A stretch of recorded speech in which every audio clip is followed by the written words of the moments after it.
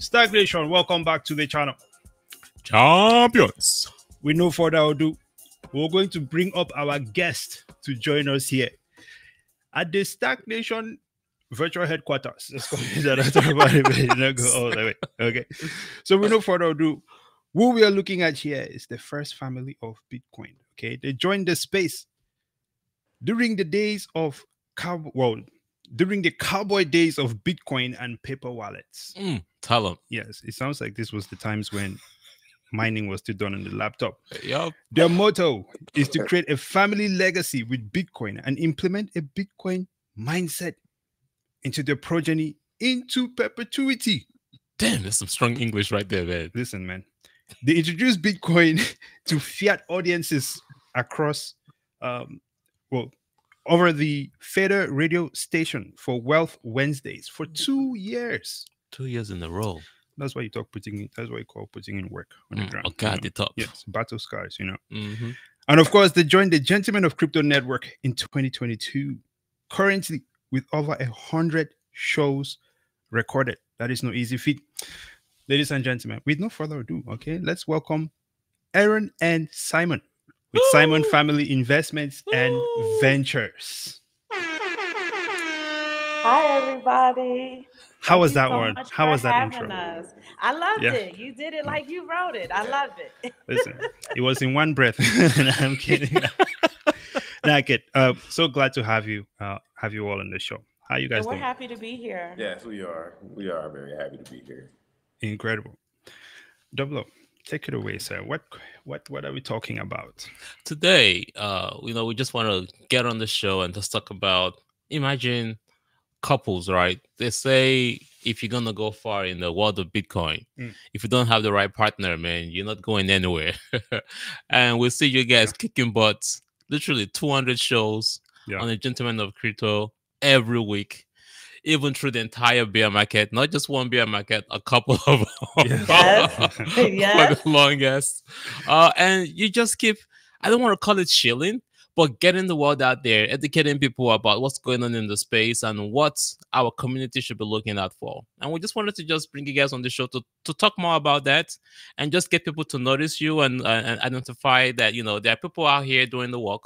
And it's not just, you got to do it by yourself, but you can do it together as a team. So yeah, man, tell us a little bit about Simon Family Investment Ventures and how you guys got into the old Bitcoin space. Well, I got into it, it would have been 2014 or 2015. It's the cowboy days. Cowboy days. Fishing boat accidents. I had heard a lot about Bitcoin, but I had a friend that I was in the military with. Shout out to him. His last name is Justin Vandermeer. And he was a real tech guy. And he sent me an email. He said, man, you got to get into this Bitcoin. And I said, okay, let me look in it, let me check it out. Because to be funny not to run it back, but he was the first one who told me about iPhone 1. Way before it came out. And I was like, I still had a, flip phone. He was telling me, man, this iPhone's gonna be able to do this and do that. Yeah, but he told me and I didn't know about it. And then when it came out, I was like, damn, he was right.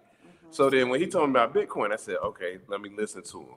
And like I said, he sent me a little bit of Bitcoin, and that's how I got started. Like she said, the cowboy days and paper wallets and all this stuff.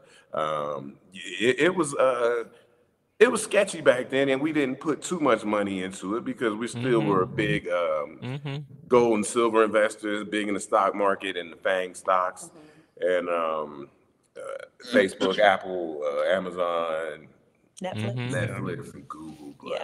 That's where we started back then. And then I started telling her about it because she was like, okay, Bitcoin, what is this? Is this some kind of, weird money? And I had to do more research and more research and more research. So what did you do that you felt like helped you? You were like, honey, you're throwing a lot of our money into that Bitcoin stuff, man. I didn't know about it. I didn't know what it was. And you kind of started hearing about it, but at the time it just felt like nobody really knew what it was at the time. When he has an idea about something, he has a really good track record for his ideas. So he's just like, just kind of ride with me, just kind of learn about it. In the beginning, though, this was all Simon, right? So Simon was the one who was going around talking to people about it and stuff like that. And then he also homeschools our children. So he's the educator in the house as well. So I've you seen on can the kind of tube. see how this falls perfectly within his personality.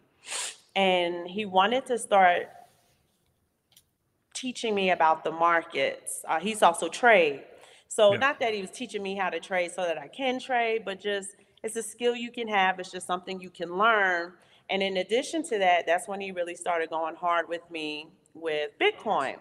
And we would have these great, fantastic, periods during the day where it was like a mentor mentee kind of teacher student kind of sessions. And I said to him, I said, I think it would be beneficial if we just recorded our sessions. Okay. Right? So other people can learn. And that evolved into us doing it together. We ended up on a radio station called acrossthefader.com. That audience was primarily a fiat audience. So they really want to learn how to build their credit. They want to learn how to use credit responsibly, how to get business loans, business lines of credit, real estate, right? They were traditional finance. They were a traditional finance audience. And Simon and I decided to take our mentor-mentee sessions to the radio station, which is owned by my cousin, Richard Davis. His name is also Bless. It's not King Bless, but it's Bless. Right. Shout out to Bless. Yeah. And we did that for 2 years, and we saw a significant amount of movement, right? We saw a lot of adoption. We saw a lot of changed behavior, changed mindset, perspective changes, shifts in people's lifestyle. And along the way, we ran into Zay and King Bless. We went to El Salvador, 2022. Yeah. Oh, how was that? Boots on the How was El ground. Salvador? Excellent experience. Bitcoin Beach.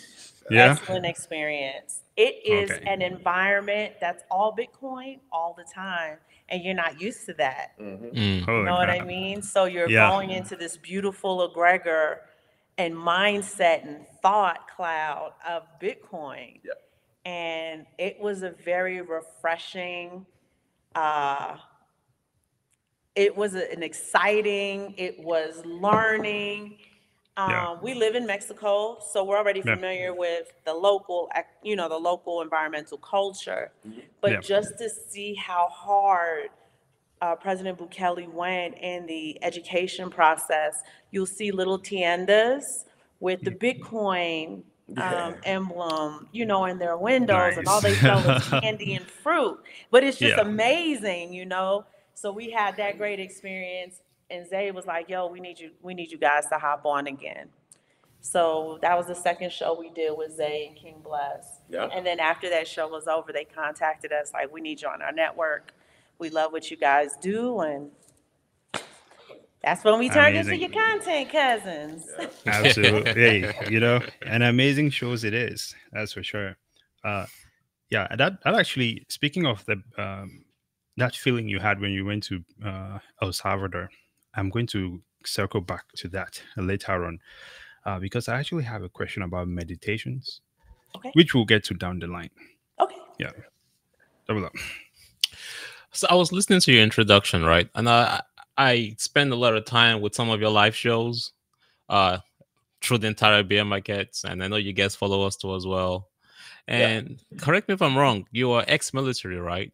Yes. Yes. I want to go from this angle because sometimes when we talk about Bitcoin on the show, I have a feeling that people think that Bitcoiners are like anti-American. And I'm like, the person that introduced you to Bitcoin is actually in the military. Bitcoin is not anti-America. Bitcoin is as American as possible, as as it can be. Can you talk to us about how the military feels about Bitcoin and how you guys are taking that going forward from that angle? Yeah, go ahead. So we don't have the mass adoption that I feel we should have as far as military persons go. And it's for a lot of different reasons, right? Right now, so we're prior service, meaning that we served our time and we fulfilled our contracts, and we're now civilians again. However, the the demographic of the military right now, I'm going to call it like top heavy as far as age goes. So there's more personnel that are older than there are that are younger. And we do understand that right now where Bitcoin is, it's really going to be picked up, that adoption's really going to go far with the younger generations. But for the military personnel, just because that's military personnel personality, who do have Bitcoin, they go hard with it, right? A lot of them that we know personally are Bitcoin maxis. They have the discipline and that mindset that we have been starting to like see and to kind of, in a sense, like realize that Bitcoin also comes with a very interesting mindset. And the core to that mindset is discipline. And I think that's a great thing. And I think that's something that we in the Bitcoin community should really like push, especially for people who are wanting to get their lives together, who want to tighten up, who want to up level, who want to get to that next level. I think Bitcoin is a great start for that. Yeah, and because of the discipline that she spoke of, you know, you have to have discipline as far as military personnel. Yes. And it's an alternative way. No, I want to say alternative. It's a way to add on as far as military personnel. Transfer that discipline. Yep. Yeah, and so it's a way to add on to their retirement as well. Because you want to supplement that retirement. So we speak to some military personnel who've been there a little bit longer, and they are adding that on to their retirement. And so that is what, you know, from the people we can speak to, you know, we can't speak to, but they love it. They love it. That's why we talk to them. We talk to them like, hey, you got to grab some Bitcoin. We sit down, tell them what it is. You know, you don't have to go all in, but just put a little to the side. And we speak about different ways how you can dollar cost average, just to, you know, like I call it chopping wood, you know, chopping wood, little bit, and it build up. How do you call it? Little dirty. So little dirty, little big dam. So just a little bit of dirt, and then canyon. Piles up. You have a whole highland by the time you're done. That is very. But the other thing, military-wise, and this is an important thing. I don't know if civilians know this, but in the military, along with the discipline comes with, if you don't pay your bills, your like the utilities that you have, the people that you, the banks that you use to pay your car notes, they know that they can call and tell on you if you're not paying your bills, and you get in big trouble, right? It's a very serious thing. You can lose stripes, right? So not only am I not paying my bills on time, y'all are going to take a strike, and I'm going to have a loss in pay. So that sounds like China. Because it's a way. It's a way to strengthen your purchasing power, especially in our current economy. It is very attractive, like I said, to some of the younger people who understand, like, oh, if I get in this, I don't have to worry about falling behind on my bills. I don't have to worry about losing a stripe. I don't have to worry about not being eligible for promotion. That's what it's all about when you're military, is how can I promote? So Bitcoin has a variety of fantastic benefits for any and every lifestyle, but especially military. So I was thinking that with all the traveling that military personnel do, and you have to spend money every country that you go to. Absolutely. And I'm sure you guys also follow Jason Larry, and it talks about Bitcoin as a force of national security. Those are two different angles that I think the military should be looking at it from. Absolutely. Like, I'm sure the federal government spends a lot of money trying to remove money across the entire globe to pay their personnel. Like, the easiest solution right there is boom, Bitcoin. But for some reason, they don't get it. I'm sure probably the reason why they don't get it is because of the banks. Well, I'm going to say this, and I hope I don't regret saying it, but I'm going to just tell the truth, shame the devil. There we go. Because our government has a magical checkbook, they treat it like children who have rich parents. There's no value to the money. So when you start looking at federal spending, yes, they're going to pay $1,020 for a toilet seat that costs $32 at Home Depot. They don't really have and you notice by their actions, by their demonstrations, they don't care, right? If it costs this amount to move the money, who cares? It's not our money, it's your money that we're wasting. It's your money that we don't have a value for. But that's how they treat it. Yeah, and the tax dollars, and correct me if I'm wrong, but isn't the defense budget the highest budget on the ledger? It's the highest budget on the ledger. It's one of the highest fiscal budgets if you look at it, comparisons globally. And again, it's because their idea is not my money I'm spending, it's yours. Yeah. This is where, there's a lot of these things that are in place, which is supposed to be a structure of society. And, I'll give credit where it's due. The structure of the financial system so far has carried us up to where we are. Yes. However, they say you don't know what you don't know, right? So people could feel like everything is okay if you do not know you're getting scammed. Right. If from the moment you're born into this reality of scam. Yes. Right? Then you don't even know it's a scam. This is just the way the system works. You get good at it. Right. And the reason I bring this up is because, like how you explained there, these people have this magic checkbook. Yes. Where they can essentially just create money out of nowhere. And then you are expected to pay that money. But you never got into an agreement to spend that kind of money with your government. Right. So I don't know if we'll call it theft or yes, we're going to call it theft. Right. Because at the same time, it's like if you're working and giving someone all of your value, and this person is spending your value faster than you can even generate it. To the point where now your future generations are now automatically caught into paying this debt. Slavery, that's what you call that.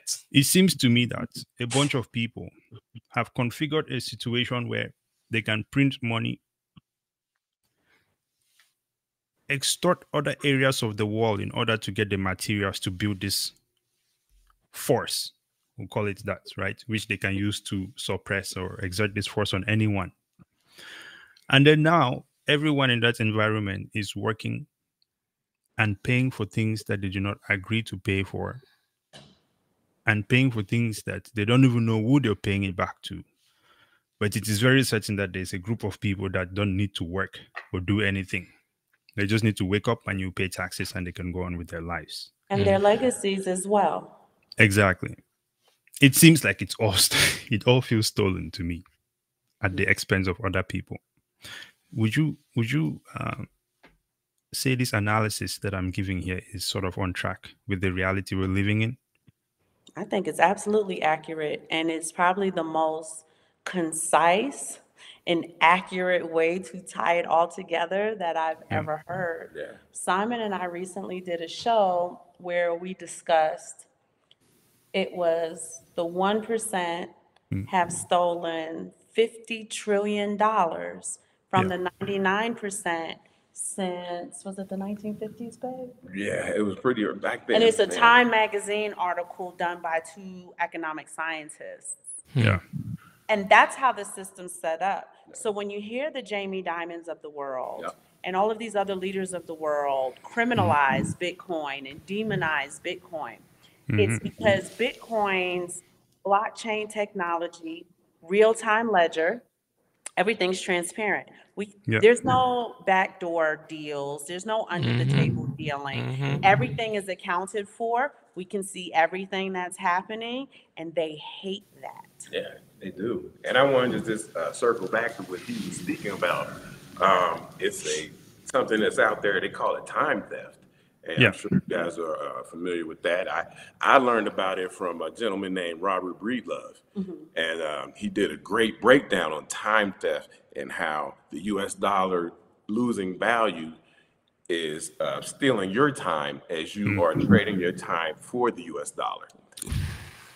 And that's why we always talk about, locking up the value that you have so if you put it in Bitcoin, you can move it across space and time and not, lose value as you are just keeping fiat currency. I will tell you how I see that time theft as well.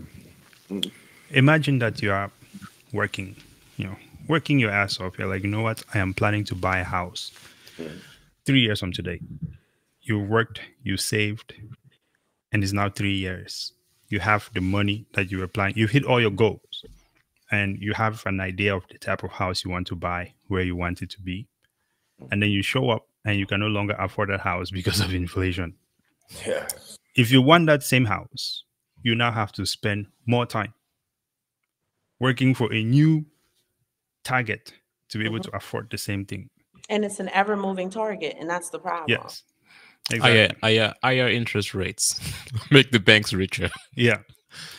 But now, and I want to come back to the banks here, but I'm going to segue now to these meditations. I told you, I have something to ask about your meditations from the other day. How did I know you guys were meditating? Right? But in this meditation, right, you were meditating the classes or a class separation that Bitcoin is creating. And the reason I think this is important is because if we all agree to the things that we'll just discuss here, but we're being robbed in 7 different ways that we don't even know. Why is it gotta be 7? I mean, more than 7. More than 7. They take the 7 and multiply it by something, right? But if we know this as a people, then at that point you can only say there's only 2 things that can happen. You either accept that you like being scammed and you cannot do anything about it, right? And then you keep going on with the way the system is.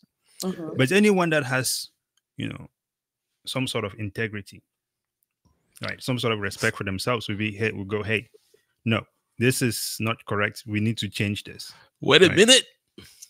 And that's now where I think that, and these 2 areas, these 2 groups that I've explained here is a reality. This exists, right? There are people like that. I talk to them every day. So that brings us now to one of your recent meditations about this Bitcoin class versus the shitcoin class. We're not going to call it shitcoin class because I know more non-coiners than the non-coiners, right? Altcoins are altcoins, and they are tethered to Bitcoin. But we were really more talking about non-coiners. So your fiat class. Yes, that's the fiat class, definitely. That's at least that's how I interpreted it in my, the altcoiners are, they're a different range. It's like a spider. You have to deal with it, because, but I think I'm just referring here now to the fiat group versus the Bitcoin group, right?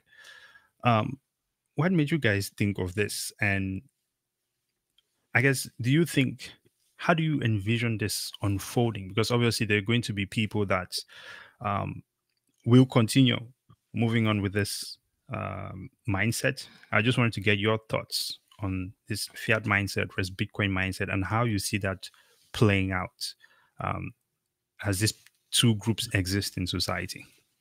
So with that, when Simon and I were meditating on that, it's really come from a revelation that we were beginning to notice. But on the surface level, Simon and I, we did, I think, 2 shows, and we need to do another one. It's on neuroeconomics. It was neuroeconomics. Yeah. So understanding our physiological makeup, our brains are incredible supercomputers, right? However, in order to learn something new, your brain has to perform a physical work. So it's like proof of work. There's the proof of work, and this is true, right? Yeah. Your brain will create what's called a neural pathway. When you learn something new, there's an electronic transaction that happens in your brain that creates a groove. That's why your brain kind of looks like dry ramen noodles, Yep. Yeah. And the Nostalgic. more you learn it, the deeper that groove becomes. But your body understands that to be a physical work. Mm-hmm. Responsibility is a physical work. Mm-hmm. Accountability is a physical work, Yep. right? Right. So you have a class of people who are willing to take on as much responsibility as they possibly can. And I'm going to call them the Bitcoin class, the Bitcoin mindset. From the time they wake up in the morning to the time they go to sleep at night, they are working on ways to sharpen the swords in their life portfolio, whether it be financial, professional, personal, health, et cetera, et cetera. It's going to always be the 80-20 rule, power law rule. Right. 20% of the people are going to do 80% of the work, Yep. and 80% of the people are only going to do 20% of the work. The power laws. Power laws. Yeah. So your non-coiners, your fiat class, a lot of them, let's be honest, they don't want the responsibility, accountability, obligation, or the work that's involved with bettering their lives, not just for themselves, but to do the amount of work needed for their next generation and the generation after that Mm-hmm. to be able to benefit from it. You hear a lot of them just in their conversational speak, like, I got mine, you got to fix yours. Yeah. So unfortunately, Bitcoin, which is going to reflect the class that participates in it, it's going to be a small group of people. Just like we only have 21 million Bitcoin ever, it's ultimate scarcity, it's sound money, it's optimal gold. You're just going to have a small group of people who are going to have the mindset reflected by this optimal commodity, optimal asset. And the world's always worked that way, unfortunately. It's always been like that. If life is a lesson, you understand that your top percenters, your magna cum laudes, your summa cum laudes, it's only going to be one or two people. Only one person can be magna cum laude. Only one Yeah. person can be summa cum laude. You can only have 10 people in the top 10 out of it. Could be 100, 1,000, a million, a billion, right? A trillion. But you're always just going to have a small class of people who are willing to create the mindset, work at it, and bring that to fruition. And those are the people, those are your movers and shakers. Those are the people you see get shit done. You And know then how everybody this. else complains. You know how they say history rhymes. So at the creation of fiat, right? Did you know that exactly what you're saying was also what happened during that time? There's only a very small group of people that know how money works. Yes. To To the this point day, that it's a very small group of people who understand how our monetary policy works. Yeah. they know it so well that they hijacked it and they They stole did. everybody's time and wealth. They did. But with Bitcoin, you can't do that. And that's why they hate it. It's incredible. It almost sounds like Bitcoins bring out the leaders in people, Yeah. Yes. or the leader in people. I think if you have it in you, it would definitely you Magnify it. evolve. Yeah. Yeah. Because it almost seems like I've never come across anything personally in my life that forced me to become better at everything that I want to know. It reshapes your habits. We were speaking to is it Jimo this morning? Yeah, Jimo, yeah. And he was talking about how one of the things that Bitcoin forces you to do is to be disciplined, and it takes this whole mindset change. And you guys, pretty much use the same words that he used this morning. So for me personally, I think that it's just something that is so incredible, so phenomenal. I don't even know if we, as a society, we really appreciate what we are looking at very much enough, just because of all the all the use cases. Like you said, when you describe the situation with how someone in the military can use Bitcoin, to just keep ensuring that at least financially things are always buffing up. that is a use case I never thought about that. And I cannot even think about it because I've never been in that situation. Right. But then we speak to someone like Jimo this morning, and he talks about how, for him, he's back in Ghana, he's finished school, not been able to find a job for a long time.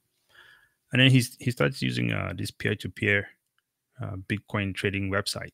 And it's essentially like you're doing Forex with Bitcoin. And just like that, he was able to start making a lot of money. He actually started getting paid in Bitcoin initially. But it's just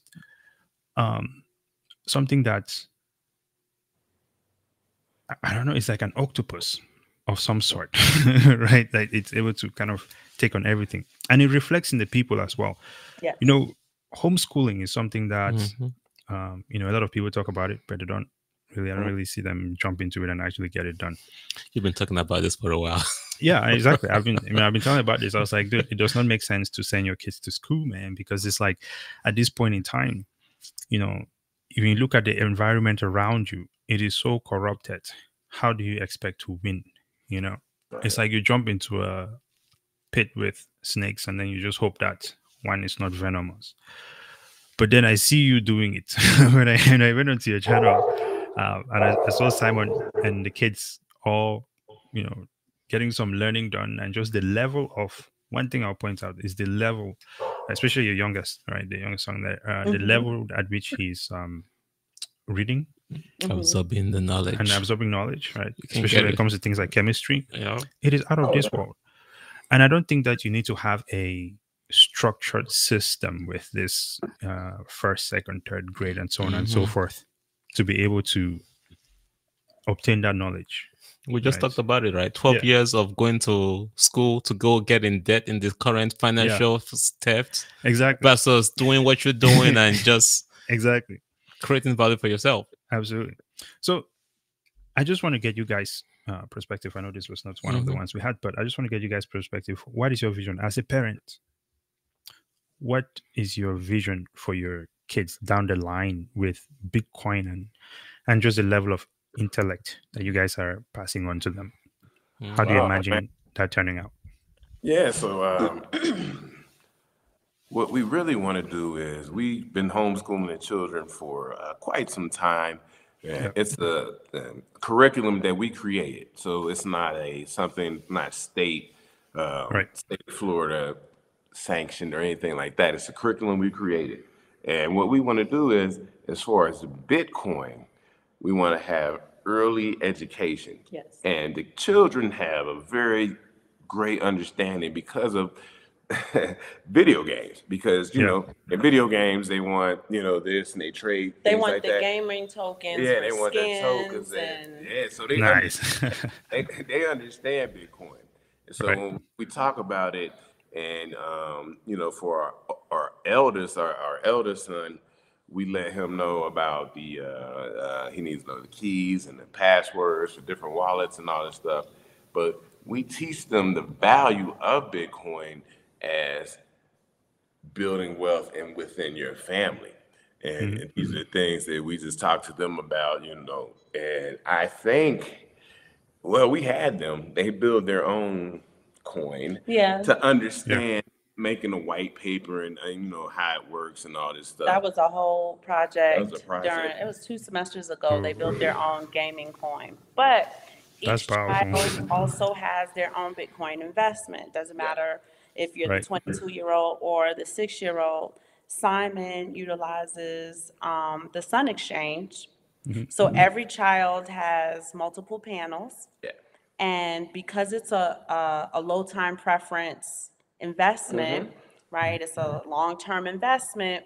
As the panels generate that revenue, that is their investment. That's part of their inheritance.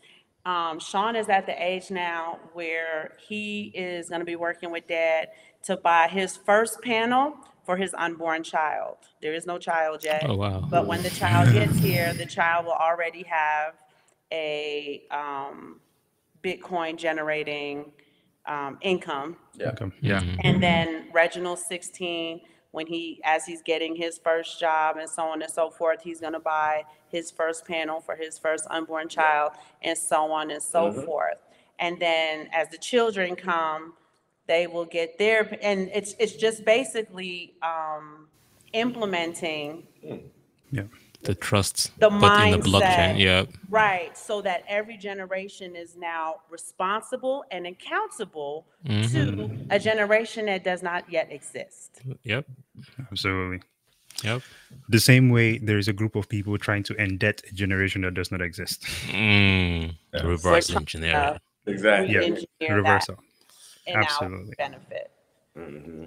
It's funny, you guys. It's not funny, but it's kind of connecting the dots, because you went to El Salvador and you were on the Bitcoin beach and you saw Bitcoin in the future, where you have a Bitcoin economy, transactions in Bitcoin, everything done in Bitcoin, and now your next generation is already learning dirt at a very young age, so they're already seeing the future. But now we think about it, right? A lot of Americans, a lot of people around the world don't even see that yet. The media doesn't preach that, which is why we have you, which is why we have the Gentlemen of Crypto. This is why we have Stack Nation. By the way, if you have not liked and subscribed, just go ahead and do that right now. Follow them on their channel.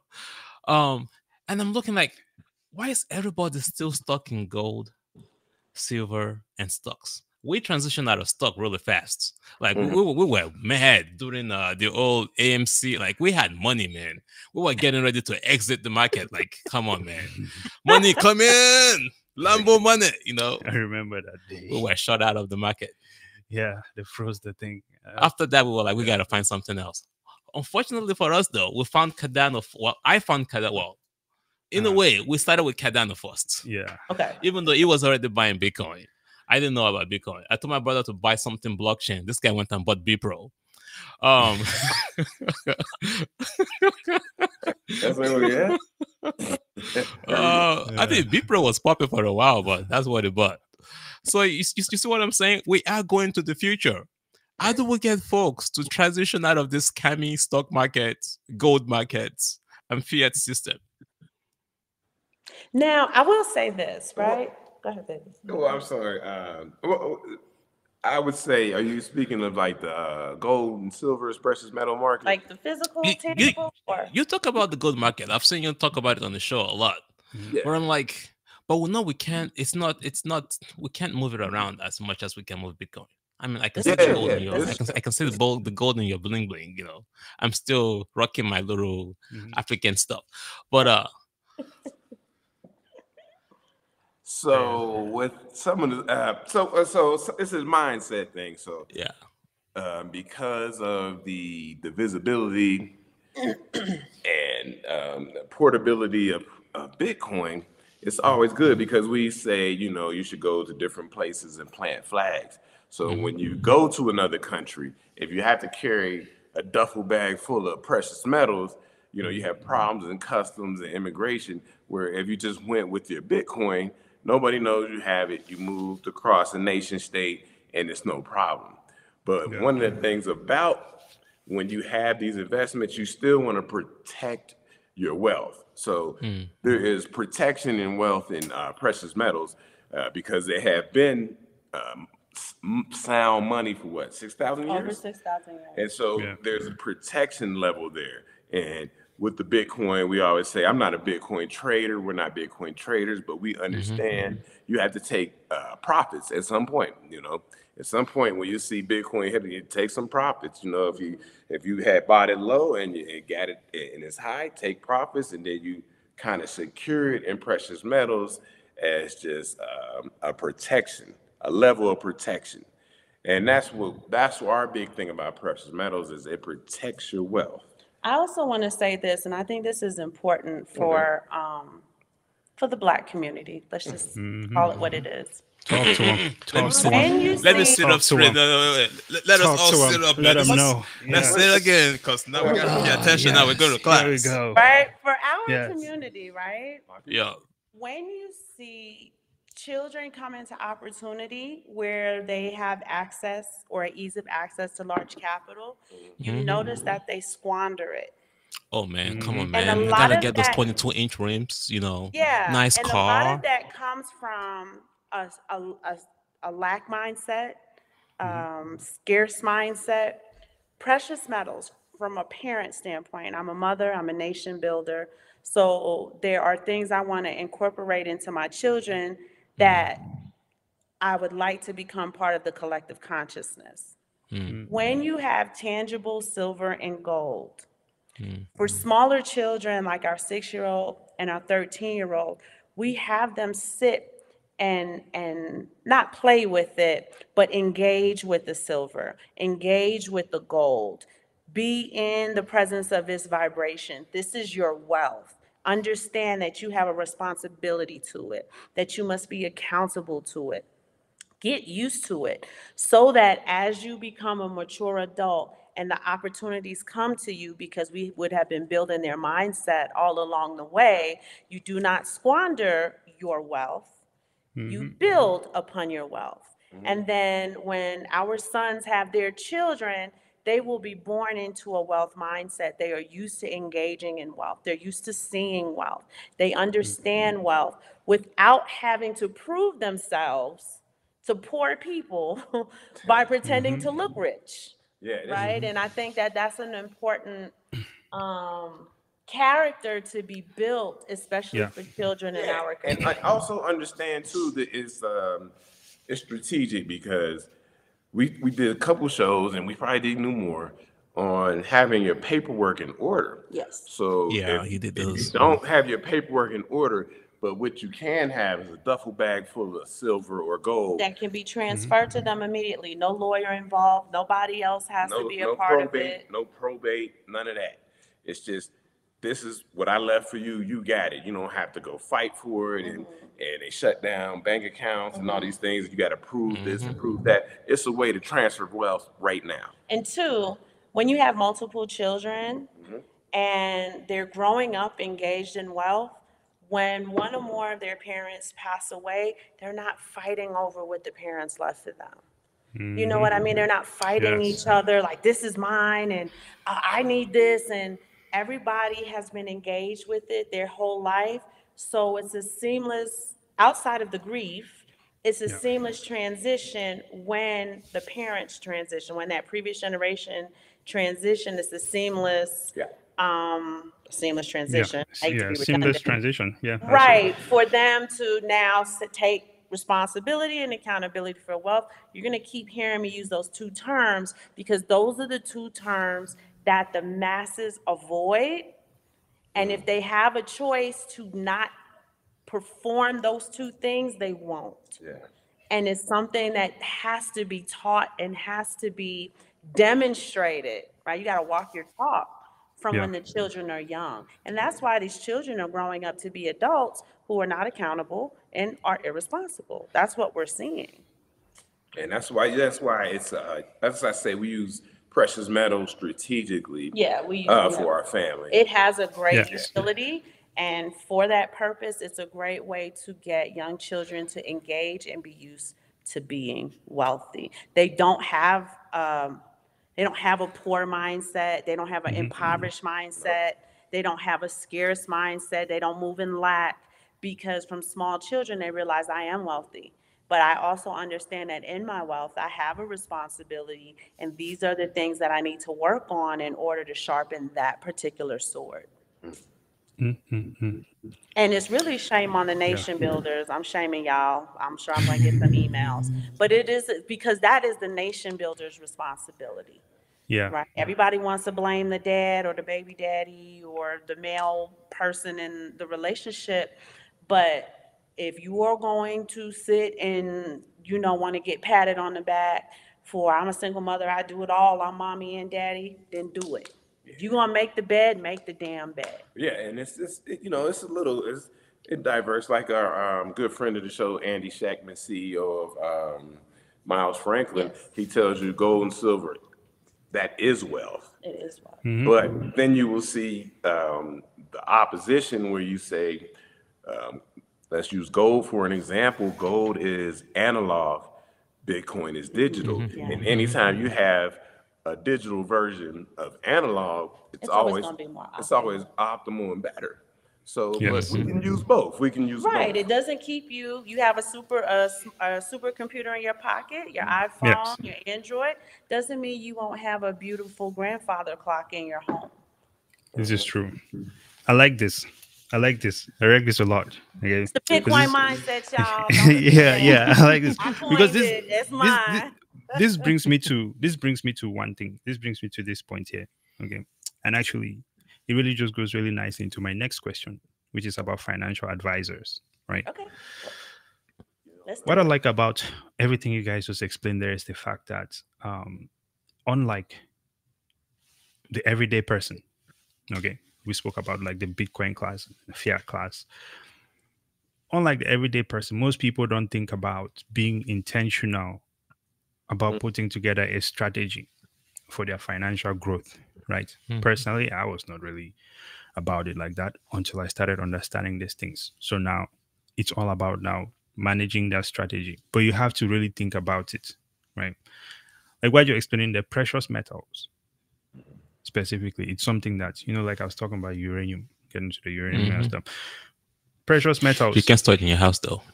You can store it in your house. No, it's fine. But I think that the concept is about something that you are investing your wealth into, right? Where I look at it like real estate, like right now, people are going back home, buying as much land as possible.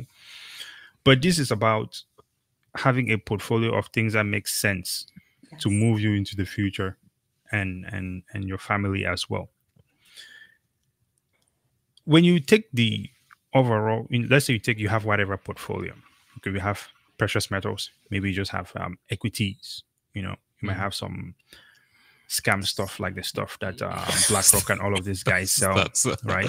Where if you win, they will halt it so that you definitely ever make profit. Hey, but at least it's only 10% they take it. Right. Fine. Right. So you can have a combination of different things. What would you say to we'll come back to the strong independent women later because you mentioned don't go there. Nah, I know you always gone with that. No, listen, Aaron brought it up, so I gotta bring it back. You know what I mean? She's here. We get a pass. We're flying with her. Okay, to send a few things to the strong independent women. Okay, this is what I was going to say. What are your thoughts on financial advisors who are still out here pushing the same investment strategies as before, whether it's 60-40 dividends portfolio, right? And listen, it's all fine and good. They should do that, but they are still ignoring Bitcoin at this point. They are not talking to people about Bitcoin as a valuable part of their investment portfolio, right? Because that's the main thing. You guys have like the precious metals. You combine that with something like Bitcoin. Yeah. And it's like you have this fortress of stuff. Yeah. Right? On my end, for me, for example, I was like, hey, I do not have a lot of precious metals, but I have uranium. I know uranium was something that I was like, this is cool, right? Yeah. And I'm like, I'll keep that going. And then, but everything else, like, Apple and all these other things that these people are essentially just yanking the lever on back and forth with all their buybacks and such. I'm like, this is not for me. So I left it. At this point in time, now I'm looking at it and I'm going, well, I will never sell my Bitcoin. But if I bought MSTR and it ran up along with Bitcoin, then I can take profits from MSTR. Right. Things like that, right? Financial advisors who still do not mention Bitcoin. What are your thoughts on them? Man, you want me to bang on them or you want to bang on them? Let's go. I was waiting for this one. So, financial advisors are tied to corporate wealth. Yeah. Okay. Their self-interest is traditional finances, self-interest in take whatever you can from the client. Self-interest. Keyword. Keyword, self-interest. Their best interest is not for you. They are what I would like to, and everything has a utility. I'm the queen of that slogan, and I believe in that deeply. Everything has a utility. But you also have to understand how that utility works. They are tied to corporate wealth. You are just a client, and their idea is, how can I get my commission off of you? Okay. Most financial advisors are not paid based on performance. If they were, people would do better. So here's the thing. It's important that you are the savior of your own household, right? Financial advisors, for lack of a better term, are salesmen who are selling you a product. They understand how that product works. They can tell you the utility of the product. It may benefit you. In the long run, it may not. So as people, we have to come out of the dependency on other people to be our saviors. We feel like because we don't know about something, that because this is what your title is, you know everything about it, and whatever you tell me is gold. And that's not true, right? And again, it goes back to, if you just took a little bit of time and learned this thing on your own, you can develop your own financial strategy that will benefit you. And I'm not saying that there is no utility to financial advisors, but just understand that they are traditional finance. It has a very analog concept to it, and they are not working in your self-interest. They work in the self-interest to the corporate wealth that they're tied to. And once you have that understanding, then you can move on. I got a joke though. I got a quick joke before you take this on, Simon. You just called these guys with CPAs and level 6 certifications a glorified salesman. Yes. Don't let them catch you on the streets, man. These people are bankers, we in the suits. Right? Because if they were moving in you, the customer, your financial interests are, I'm moving in your best interest, then Bitcoin would be mass adopted across the board for traditional finance. We know how bankers work. You are tied to corporate wealth. You're not moving in my best interest. Hey, take a break, man. 2% of you giving me your money, and then 20% anytime the money goes up. Perfect deal. Are you guys familiar with Mike Maloney? No, I'm not. But so there's a gentleman in the space. His name is Mike Maloney. He's the CEO of goldandsilver.com. Goldandsilver.com. He lives in Puerto Rico, where he's benefiting from X66. And he, when she was talking about he came out with the series of, what was the series about money? It was called Hidden Money. Hidden Money. He came out with the series about hidden money. And he teaches the layperson how our monetary policy has evolved and how it works. But I'm bringing him up because when you hear his story, his journey, his mother had a significant amount of wealth and she passed away. Didn't she pass away? Yeah, she passed away. She passed away. She was sick at first. Yeah, she was sick at first. She had a financial advisor. They were losing money like losing water in a flooded house. Yeah. And what he had to do was he had to fire the financial, and it was a financial advisor at a reputable, theft of time, at a company that's universally recognizable. I'm not going to call them reputable, right? Company that's universally recognizable. We've heard of it. And he took a few years to learn how money works. Even he didn't know at the time how money works, how our monetary policies have evolved, understanding how banks work, how they really work. And once he was able to get that understanding, right, and he had to be diligent about it, then he was able to not only build on his mother's estate, but to make back the money that was lost in using a professional financial advisor. That financial advisor couldn't give a shit. It could not. It could not. And let's shout out to Max Kaiser. We're big Max Kaiser followers. Yep. He will tell you about the cotillions. The cotillions, And people like Warren Buffett, who are like, oh, this is one of the best investment people and all that. But he's a cotillionaire. He's right there at the money printer. Sure, at the White House, making the policy. I want to speak at the money printer for the cotillionaires who are watching this. My name is Erin Simon. If there's a seat for me at that table, I would like to join.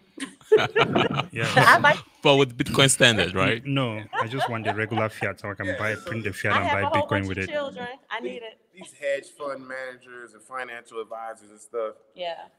And it's just really beating you down. So do they have a utility? Maybe. But just let them know how you really feel, Simon. They really are selling you a product. Yeah. They're not really helping you to get your financial portfolio in order. You know, they tell you things like, if you make this percentage per year. It's great. And it's kind of like if you took the time to kind of learn, this is my financial advisor. Yeah. Does he have a Series 6? No, he doesn't. But he spent over a decade learning what he needed to learn in order to create the financial vision and strategy for the Simon family, where we have a legacy already down to our great grandchildren. So we don't have any grandchildren yet. And his vision was them, not even the generation that's not here yet, but the generation that's going to come from the non-existent generation. I want to make sure they're okay. And that is the bootstrap that we need to be pulling ourselves up by. That's powerful. Incredible. That's like so far into the future. Oh, yeah. A lot of people don't look that far, man. You cannot compete with someone that is planning generations But from that now is and how you're still Legacy planning tomorrow. Families plan. Do you hear Yeah. Michael's strategy? So Michael Yeah. Saylor has a 99-year Plan for investment 99 plan. He doesn't even have kids. He has a niece. He doesn't even have kids. Remember your last live show? You talked about the Legacy Family, that book. Actually, I have it upstairs. It's a book a lot of people need to read. I've bought it and I've given it to a lot of family members, and none of them read it. And I'm like, it's a must read. You gotta read it. Now, which book is this? It's The Legacy Family. We were talking about it in one of your live shows. I think someone brought it up, and I put the link on the live feed. Oh, okay, It's a yellow book. That was the day we were talking about the books. Oh, okay, yeah. Who was that? I think it was either Trek with 2 Ks who brought it up, and you knew the name of the book. Yep. It's a really good book. It's a must read. And you guys are talking about everything about that book, about that book right now. One thing I have to say though, I think you guys are implementing the strategy, but you guys are not saying it, is the fact that you guys are Americans living in Mexico, which means that you're earning dollars, but you automatically reduce your cost of living and the ability for the system to overtax you. So you're reducing the taxation or reducing the amount of inflation on your fiat dollars earned from your work. Yes. Correct. And so Super smart. Understand like exactly what you're saying. U.S. dollars being transferred into Mexican pesos as we live here in Mexico, and we reduce the inflation because there is inflation here in Mexico. Oh boy.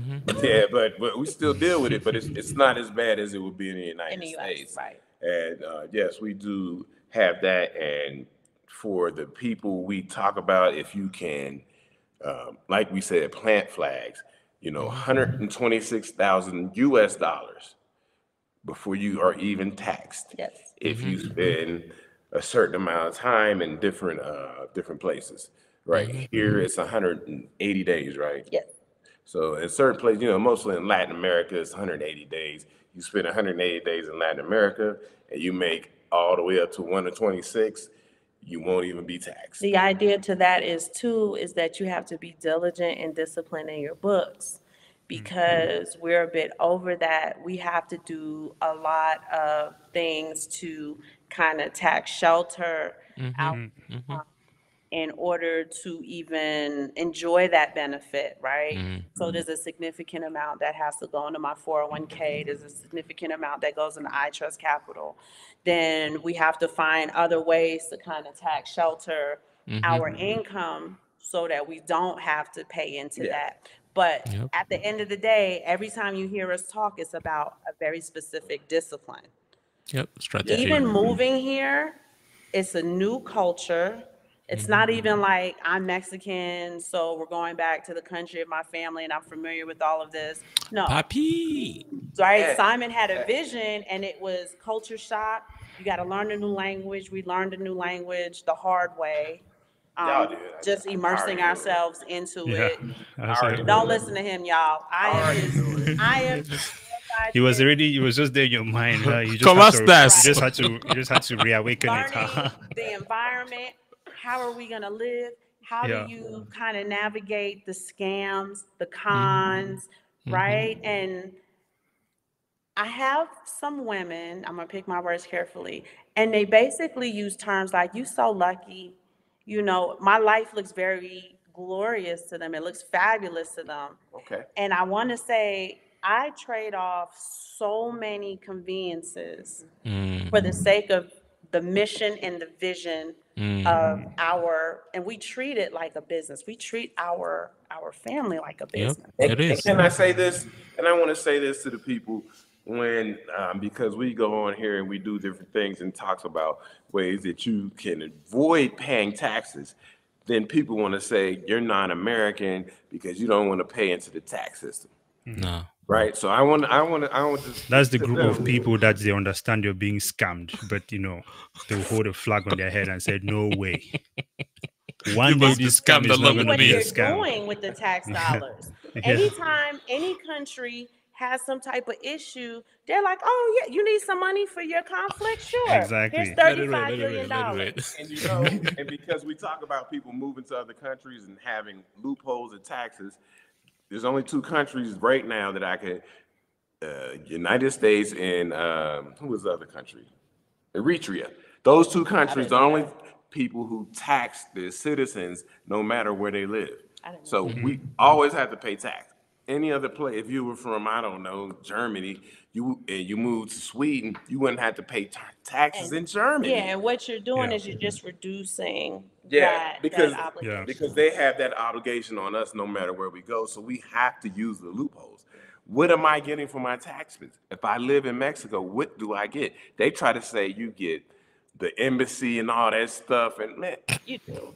I mean, I get it, but I don't. It's like they take away the whole McDonald's and then try to sell you just the cup of what is it? The machine. What do they call that? Ice cream machine. Yeah. And they're trying to say, the you get this. The McFlurry, I mean, the McFlurry. Exactly. It never works. Yeah, exactly. Right. Yeah. But I wanted to make something clear, right? Because some people do see this lifestyle as jet setting, as fabulous. There are trade-offs, right? If you are saying that you want not your grandchildren, but your great-grandchildren to have a super head start in life, our great-grandchildren will have Bitcoin. Yeah. And we all know. Go ahead. You know what's funny? People will say that because they were not in the room with you when you guys were making those sacrifices when Simon was learning about Bitcoin. And you were like, babe, you need to teach me about Bitcoin. And you were making sacrifices when nobody wanted to buy Bitcoin. Way back in 2014. Yes. Yeah. Paper Bitcoin. Think about it. But all along the way, but even our lifestyle, Simon's vision is to invest 80% and live off of 20%. While not taking too much away from the children. It's a very disciplined lifestyle. Right now, because of inflation, we've had to adjust that to a 70-30 kind of thing, right? Yeah. But I haven't got my eyebrows done in like 5 years, y'all. It doesn't look like it. It doesn't look like it. Could not even tell. We can't tell. Hair in my own nails. Okay? Hey, it looks great. No, I'm just joking.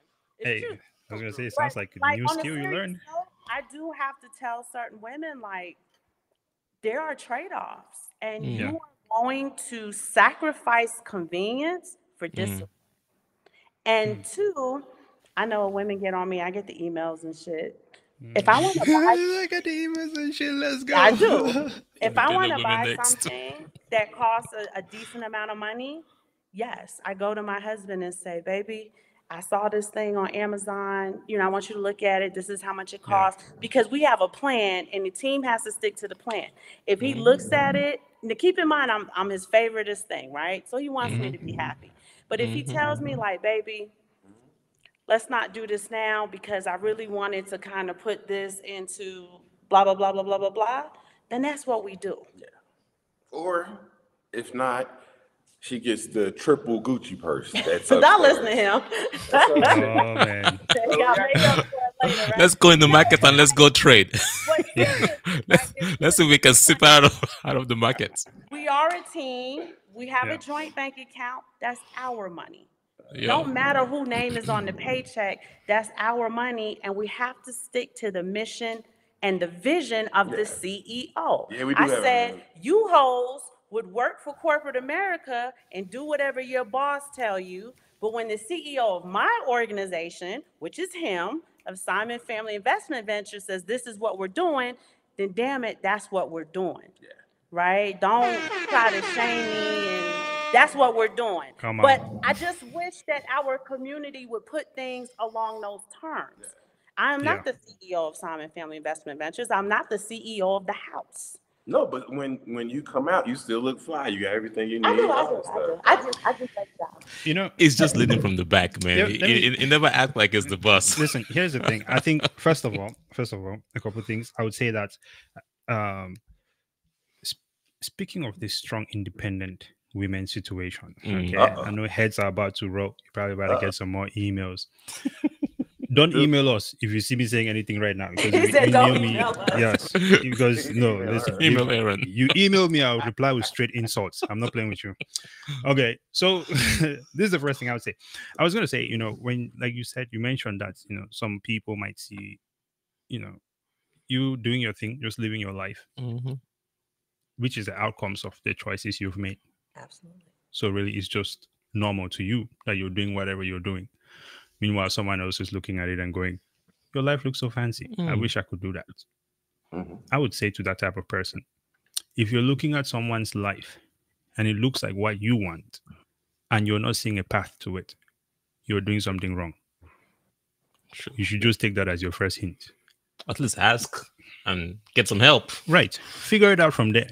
Right. Figure it out. Go get help. Whatever. But a lot of time when you take the time to explain how they can get there, I'm gonna say 9.9 times out of 10, they're not willing to take the steps that you have taken to get there. And it's back to accountability and responsibility.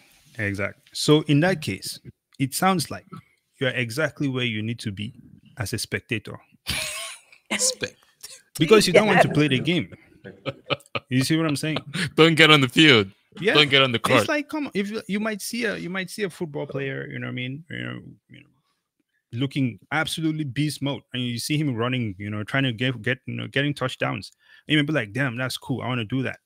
You can, but you're gonna have to go do the training that he did. At the gym at 4 o'clock in the morning, and again at 1 o'clock in the afternoon, and again at 8 o'clock at night. You don't see that. Exactly. And me personally, I love to see, you know, like you know, you want to do a full court run to a touchdown, fine. You know what I mean? It is what it is. I like to see the incredible feats that human being can accomplish when they commit themselves, when they discipline themselves. The outcome of that is extremely, you know, a lot of people, most people will never ever know what it's like to be at their best, at their literally at their very best. Personally, I have been in that range where I feel like I have come, I don't know if it's the ceiling necessarily, but this is the highest point that I have ever reached for myself, when I committed myself to accomplish one thing when I was lifting. And I got to that point. It was a sense of, there's this laser focusedness. Yes. Right? You start planning things even better. You start strategizing. And even though you're just doing one small thing, that discipline starts transferring over to other areas of your life. So everything as a whole starts to elevate, right? So when it comes to changing or trying to really live the lifestyle that you imagine, like you were saying, when people look at you but they're not willing to put in the work, there's kind of no two ways about it, right? And that's why I say if you see that and you want it, then you're doing something wrong, because the only other thing you can do is to take the action that it requires. And, you know, of course, there's also time. Time is the part of the equation that no one can beat. So you have to be patient, right? You have to be patient, and then things will turn out. The other thing I was going to mention from what you guys also saying here is this idea of migration. When, you know, when we speak about people that look at you living in another country and they might say whatever they want to say. Personally, obviously, I'm from Cameroon. You're not American. Why you live in America? No, you live in another country. Listen, man. We only want to be in the best country. That's all it is. You know what I mean? And for me, for example, right, I'm from Cameroon originally. My parents uprooted all of us and came, you know, flew across the ocean to come here because they had a vision that we can go find something better here. They looked at the variables that are involved. If we stay here, things might get violent sometimes. Maybe they will not have the opportunities we want to see them get. Maybe they will not have the opportunities to be able as great, same as you are with your kids, right? Getting them prepped for the future. So we all migrated here for better opportunity. And in the same mindset, I think that if things are not looking great where you are, does not necessarily mean that you don't like. I mean, heck, you guys served the country. You put in your time and your energy, your life on the line for this environment that you believe in. And if at some point in time down the line, a bunch of people are perverting this thing that you believed in to the point that you even, were willing to put your life on the line for it, I think that it is only reasonable to, I mean, one, you can kind of fight the system. We know that no one can beat them at that war. But the alternative would be to find where things are more favorable for you so that you can continue to elevate. And that's how I look at that. Yeah. So, yeah. I'm sorry, I didn't mean to cut you off, but yes. No, go ahead. That is something that I learned very early from a person named Andrew Henderson. He's his podcast called Nomad Capitalist, but that's one of his main things: go where you're treated best. Right? You may still like we still hold United States citizenship, but we just went to a place that treated us better. Like you said, you have to leave from violence. We also had to leave from violence, right? There's no violence here amongst us. But yes, they may talk about the cartel doing things in Mexico. I'm just speaking on Mexico in particular, but it's no violence amongst us as Black people. So yes, we did go where we were treated best. It is, it's what I like to call reverse engineering, right? You can go from your home country to another country and get, treated better. Then why can't we go from our home country and go somewhere else and be treated better, but still be seen as, like you said, we put the work in. We're still citizens. We're still, patriots. We put our work in. And we make sure we tap back and give back to our community virtually, because that's the only way we can do it right now. I'm going to tell y'all a funny joke. Tell us, because I was going to My say, mom, I FaceTime her, and my mom, classy Black mama 101, right? She looked at me, she said, I didn't move from Guyana to the U.S. for you to move to Mexico. I know. Oh, that's cold. I did not see that one coming. I said, but you walk so I could run, mommy. She thought that was funny. I said, you walk so I can run. That's incredible. But it's true, right? Like my mom had the same idea. At the time, it was British Guyana. In South America. I'm actually closer to home than she is. But and things were dicey because they wanted their independence. So she went to the United States. She brought my dad, and we talking about the mid-60s during. Oh man! If they moved that straight, she didn't expect. Yeah, they moved straight to New York, and right during the Civil Rights Act. Yeah, right in the 60s. So that's rough. From frying pan into fire. Yeah. So not only are you Black and it's a problem, you Black and you not from here. So it was rough, but that's a double whammy. She walked so I could run. So it's just one of those things. Absolutely. I want us to close this on one last thing, because I've been listening and trying to absorb everything that you guys were saying lately. And I want to say something that I think is very unique to Simon family investment and ventures that a lot of America misses, that I think it's still in a lot of countries around the world, which is the idea of the family unit. And I think you guys are doing a great job at that. And you guys are representing us very well.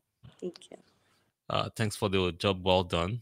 I think the younger generation should continue to look up to you guys. I think you guys should even have a coaching program for maybe newlyweds. I think there's a market there for you guys, especially the younger generations, because, I'm recently married. I've not been married as long as you guys. And I apply some of what you guys are talking about. I listen to you, Simon. The all managing the accounts, you being coachable, allowing him to lead, you're listening and also helping implement the idea, working together as a team, building a legacy together, laying good examples for the kids. It's not easy. It's not easy out here. And I have to say though, you guys do a pretty good job doing that. And I just wanted to give that. Yeah, that's my homie. That's my homie. That's my homie. Listen, man. But like for real, if nothing One for that. I take nation building very, very seriously. Because when I'm gone, those are the fruits of my loins, and I think it's important that we can feed them what we're building so that they can continue to build on it. I see that's what Caucasian legacy families do. They've been doing, right? When you read those books, like what was the name of the island? Jekyll Island. Yeah, Jekyll. When they took over the feds, and you start looking into those families, the Rothschilds, who were previously the Balfours. That's how they have their grandchildren and great grandchildren line. You have to understand that Chase Bank now. Those legacy children are still getting paid from what their great grandfather did. And we have to kind of adopt some of the, not the savage parts, right? Not that, but we have to adopt some of those concepts and ideologies that we value these children so much that this is what we're willing to pour into you. And far too often I see children seem to be a byproduct of mishap in a relationship, and that's how they're treated. And we really need to kind of take a shift and treat the children like, I value you so much, I'm going to build something for you and teach you how to build on it. Yeah, because we work with the BK Crypto crew now, and Rashana and the group focuses on the mental aspect of finances. And sadly, in the Black community, we don't start at plus. We start at, first of all, fixing the negatives of the finances that we've dealt with or that have been dealt us before we can even get ahead and start. Well, and that's true, man. And I'm glad to hear that you, congratulations. You say you're newly married? I mean, I'm not new, but you know what is new marriage. I'm not as old as you guys been married. How long have you been married? Oh, yeah, I'm an old man. Now? If you cannot remember, it's you were married too long. 2017. Yeah, go. Well, listen. But that's beautiful. Like just building a family out like that, and having that information where you build on generation on top of generation, where you have that thought process. Like I'm thinking about my grandchildren and stuff, and that's what we really try to do. You know, our kids are getting old. They know the game, and they have the keys. They have the keys. The keys to the kingdom. They know what to do and how to set up. They know what happened. I could disappear right now. They know what to do. And that's powerful. That is the true definition of kingship. You know, that's the true definition. Like, you know, I'm a king. Yeah. Kings does not go around not leaving any empire left for their generations. A true definition of a king, you know, that we'll talk about in our community is you leave something. You leave a legacy. And that's exactly what it is. True definition of kingship. Yeah, and you leave a legacy, and you teach them how to handle the legacy that you left. It says it in the Bible that an evil man does not leave an inheritance for his son. Oh, okay. That's biblical. I'm an evil man. Nope. At least I got that. Nope. What it really Don't worry, brother. So your seat is secured in heaven. Your seat is secured in heaven, man. You got it. When you look at it from the Hebraic, the way they break it down etymology-wise, he's saying a selfish man. Yes. Because you lived a life where it was all about you. You didn't think about your son. That's really what they said. Evil. That's how they got lost in translation. Let me just. I would like to just. Let's just pump the brake there real quick, and I would like to, let's whip up the hood, and I would like to maybe throw a little bit of a wrench in what you just described there. An evil man leaves no inheritance for his, children, or a selfish man leaves no inheritance for his children. Would you say if we remove selfish man and put strong, independent woman, there you go, it might slide in the same way? No, but I think so. But no, that's a real thing. It's the same outcome. Because it is. Because the idea of the independent woman is to be outside of something. It's what independence means. And what they're not understanding is, come on, we already put a grenade on them. Let them have it. Humanity is, there is no independence in humanity. We are a network of beings. Community. Right? When God put Adam and Eve together, whether you believe in the Bible or not, you have a masculine energy, you have a feminine energy. And the only way to find balance, whether you believe, you're a feminist, I don't care what you are. Science says that balance is how you achieve a homeostasis, is how you achieve good outcomes. You need the masculine energy to marry the feminine energy in order to achieve balance and to begin to create. Right? I can't have a baby by myself. He can't have a baby by himself. It's when the man and the woman come together, they're able to create something that had not yet existed. And if it's that way in the natural, you have to understand it's that way in the supernatural as well. Supernatural, finances. Absolutely incredible. Everything, all the way around. Yeah, as above, so below. Yeah. As it is in heaven, so it is on earth. And I do want the women to understand that physiologically, you cannot be independent, right? That's why the team achieves. Shit, right? Beyonce has a husband. Yeah, you have to learn how to work as a team. You have to understand how to leverage strengths against weaknesses. You have to understand the boundaries of control. And for my people out there, man, I don't know if you guys know, but one of my favorite movies is the Book of Eli. Oh, Lord. I like, yeah. And the Book of Eli type of world is coming. It may not be, tomorrow, but it's coming. Yes, you're just gonna need. It's gonna be bands. What did he say? I can't remember the name that he. Yeah, he used the name, but basically, there's gonna be men, and they're gonna take advantage. And they're gonna take whatever they want. And strong, independent woman, unless you know how to fight, and you don't have the strength of a man, so you can fight all you want to. If he just, stronger than you. I'm not gonna get into it because I get enough bad emails as is. But the idea is that we as women need to work with our men. If I know that in the world I have certain advantages, I'm gonna take those advantages so I can help get him up level. Right. And then where he has the advantage, he's gonna bring me along we are tethered to one another. But at night when we go to bed and she got a Snickers bar, I'm gonna take it from her. So listen, you do be taking my Snickers bar. What you gonna do about it? Listen, hey man, you're the king.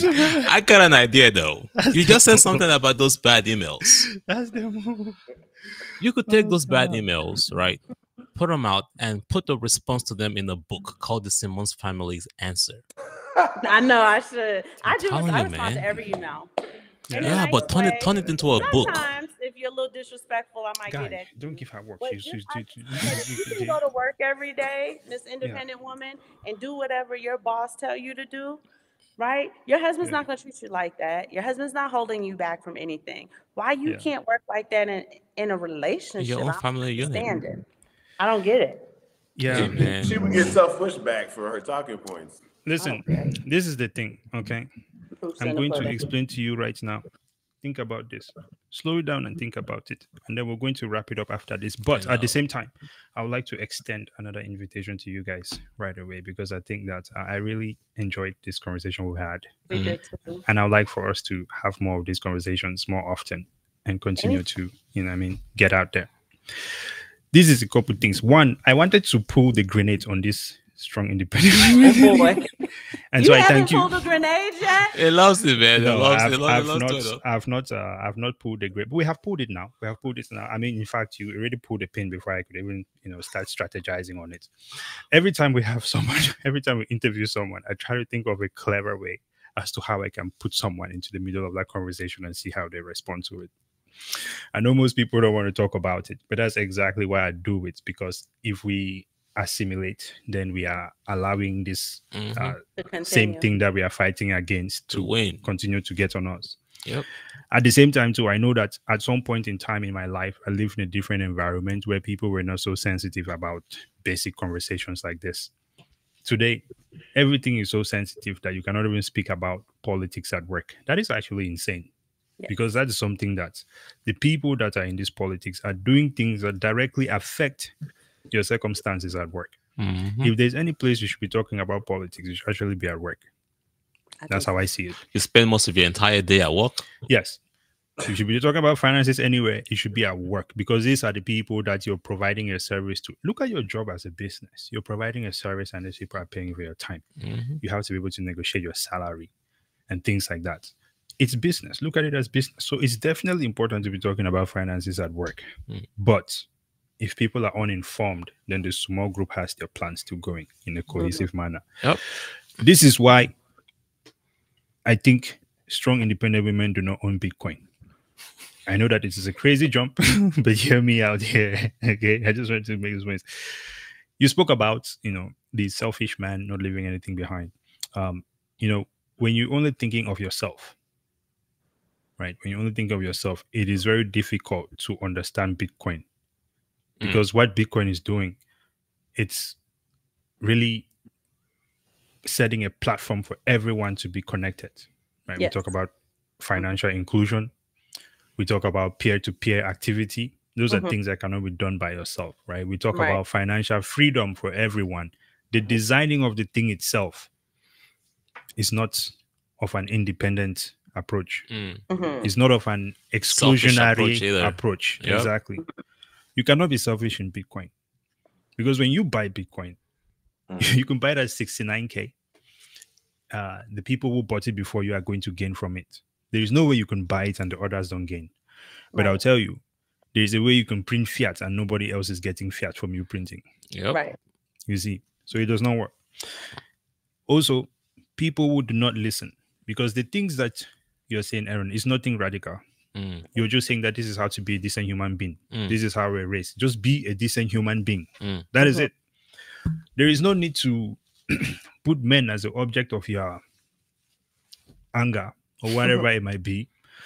Meanwhile, you could also look at inward at yourself and go, you know what? Maybe I need to stop and see. Because in any situation, you're also part of it, right? How can I change the approach of how things are happening so that the future is better for me? Okay. You have to be able to listen. Most importantly, listening to yourself. Bitcoin itself is not something that you can ever understand if you don't take time to listen, because part of listening, you can look at it as reading comprehension, right? It's about listening and hearing things and understanding them. You also have to understand them. And that's the next level of listening. And so if you will not listen to someone who is just telling you, hey, be respectful to be respectful to your husband, right? And such, then I don't know how you're going to listen to anything else. And it is reflected in their behavior. Oh, because the moment you say something, they lash out with emails. Yeah. Instead of really taking what you have said and said, is this true? Before you send that email, ask yourself, is there something that I'm really doing that this person made this person say this about me? You understand?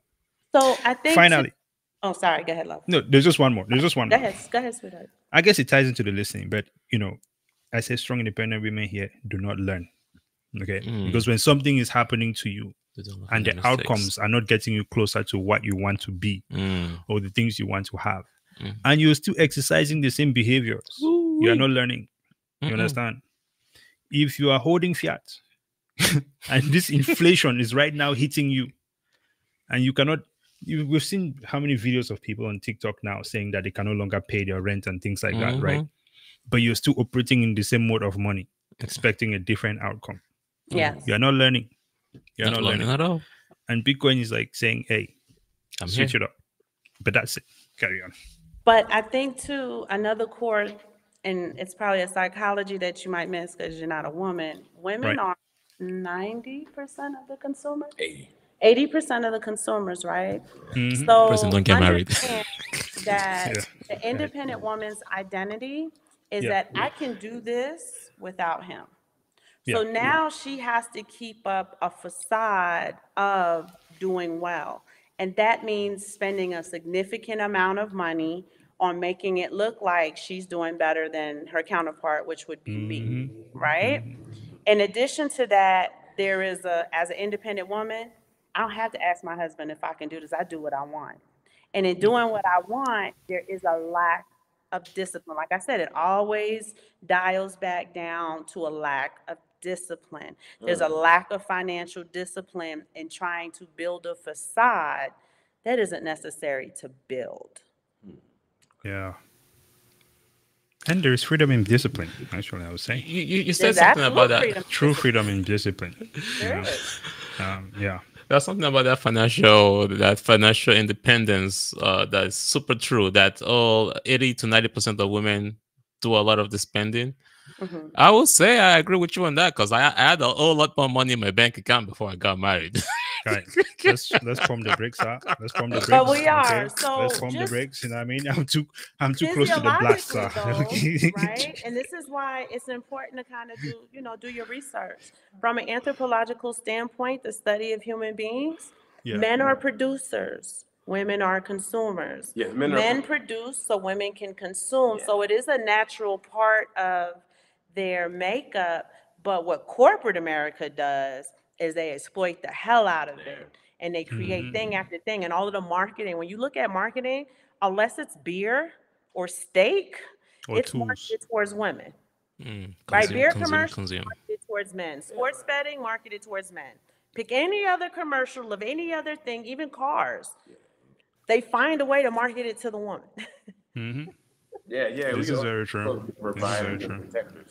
But I'm saying from a physiological standpoint, hunter-gatherer, you are a producer and I am a consumer. You produce whatever you killed, you bring it home, and I consume it. And it is a natural physiological aspect. It's just that they do these little programming things to really magnify that. And this is why discipline's important, because in the day and age that we live in, we have to find ways to kind of dim that down. Don't be such a consumer that all you do is consume and you don't produce anything at all. As a woman, you're supposed to produce children. You are supposed to produce the nation building that goes along with building a collective consciousness for them. I would do more of a nation building thing than I would do a newlywed thing, because I've only been married to one person, so I couldn't speak to marriage in general. You know what I mean? But as far as nation building goes, I did it once, twice, 3 times, 4 times. We produce that, we consume in order for us to produce that way. So that's also something that we don't talk about in our community. Like, we don't understand the fundamentals in our community. We don't understand the history with the monetary policy, so we just spend. We don't really know what inflation is. So again, we just spend. We don't build strategic plans. We don't have conversations in order to build, and we're not willing to work as a team to get it done. So there's a lot of work that still needs to be done in the community, but we are happy with the progress that we're doing. That is so powerful. Let me tell you what I just got from what you said there, and then we're just gonna wrap it up here. It sounds to me like what Erin is just explaining there is that, and it just literally just hit me right now. This is like the first time in the dynamic of a relationship. What has happened is that corporate America is exploiting your personal economy, right? And this is what I mean. If you are married as a couple, and say your husband is going out and making the money, right? When your wife consumes, as they'll say, is consuming the resources that you have brought in. But you're spending that resource, that energy towards, again, your family, which is also your investment. So it is these resources that are coming in are essentially powering your personal economy, right? Your family's economy, whether it's for education, making sure that you're well clothed, right? And continuously building, investing into the future. That is your economy. Corporate America now has invaded that situation Right. making it such that your wife also has to obviously go and work because you cannot afford anything Not if both enough. of you are not working. So now they're taking taxes from both of you. Mhm. And then they're marketing things heavily, things that are distracting, things that will not meet any of these keywords that you have mentioned here today, like discipline, accountability, responsibility, sacrifice, and of course, giving up the convenience, which is the main thing that they are literally throwing at Erasing. women like it's freaking raining cannons or something, right? Everywhere you go. And so, with that, essentially, everything that now when they refer to women as consumers, it is more the fact that these people are pushing onto them all these advertisements, right? I mean, we know right now there are times when you're ordering things on Amazon and it's not even your decision. Right. So there is that. So bad that even the next generation, you don't have Yeah. time for them, which goes back to the old homeschooling situation. Exactly. Because the kids spend time on TV all day, you're in trouble, man. Because Yeah. that's where they're gonna get the education from. Yeah. Which Right. Super powerful. Listen, ladies and gentlemen, you have to go subscribe. Okay, first of all, check out Simon Family Investment Ventures on follow. X. Okay, give them a strong follow there, and of course, as well as on YouTube. What days do you guys go live? Typically Mondays, Wednesdays, and Saturdays. Saturdays, But okay. it does every now we have to adjust. Oh, okay. But mostly There we those go. days. Listen, you will not regret checking it out. Extremely powerful family. I love it. Before we wrap this one up here, anything else, anything at all you guys would like to share with the world out there before we close this one out? Nothing much. I You just. gotta do your spiel. Don't What's cuss that? out your stuff. Oh well, yeah, we always say. Yes, that's what I'm talking about. Let's go. They have an elevator speech too, man. Hey, listen, man. I love it. Let's do it. But we really really enjoy being here This with was you all. great. This is a great interaction, and like you said earlier, we have to do it again. We have to schedule and do it again, and do a part 2 or part 3, whatever. But you know, it just out here chopping up good game with the family. That's what I enjoy. But I do want to say too, as I'm doing my anthropological study with the Bitcoin mindset, you two did exactly what I was talking about with that Bitcoin mindset profile. The way you sat and listened to the conversation, this is what you took, this is what you observed, this is what you think. And more, we're going to start to see like, oh yeah, now that she's saying we do that and this person does it and this person we talk to does it. And I think the community would get more and more, be able to observe more and more of this Bitcoin mindset. Yeah. Oh man, this is be the change you want to see in the world. It Incredible. Amazing. Oh, I think Simon, did we already hear from you? Or any final words before we go? More final words, babes. No, I just like I said, I love being here with you guys, man. Absolutely. We'd like to have you on our show so we can, you know, kind of do a deep dive into who you guys are and your vision and how you see it going. So We are killers. We are killers. Right, our channel is gonna get flagged, man. Our channel But is just gonna to get get flagged. the audience, those who don't check the show out, to just kind of put that on their radar. So that's really what we like to do as content cousins. Yeah. Okay. You know, and when you guys get, you know, come on down to Mexico City. We want to, You know, man. I have to make that trip. You know, I'm in these modes now where I want to go and explore and things like that. I'm totally Yeah, come on down. Come on down, and we'll show you the great Bitcoin community that they are building in Mexico City. Lorena Bitcoin is a friend of ours. We'll take you to the meetups and stuff. She has a Bitcoin restaurant, excellent food, great environment. You guys will really enjoy yourself. Yeah, and I know a couple cats in the cartel, man. No kidding. Listen, I've need been them on trying our to move. site, They have a man. few bricks, okay. I have a few said we bricks gotta- that I dropped there when I was flying in from Africa. Just when I was flying in from Africa, I just threw them out of the window. I said I'll just drop them over there before we cross into US. I need to, if you know some of them, let me know. I need to connect with those boys. We'll take y'all to the Bitcoin Embassy bar, okay? Exactly. You guys will have I'm a great kidding. time. So just let us Amazing. know. Incredible. Well, ladies and gentlemen, we hope you found this informative. and hopefully very educational. Or if not, maybe you're a fiat guy. We hope you at least found it entertaining. Okay. Be sure to follow the Simon Family Investments YouTube channel and Twitter. Of course, follow us as well. Share the videos with your friend. We are also on X, formerly known as Twitter, as STAKK, and of course Spotify as STAKK. Just roll through that one like it was nothing. I'm getting better at this thing. Yes, sir. Incredible. Until next time, ladies and gentlemen, Brazen out. Double O.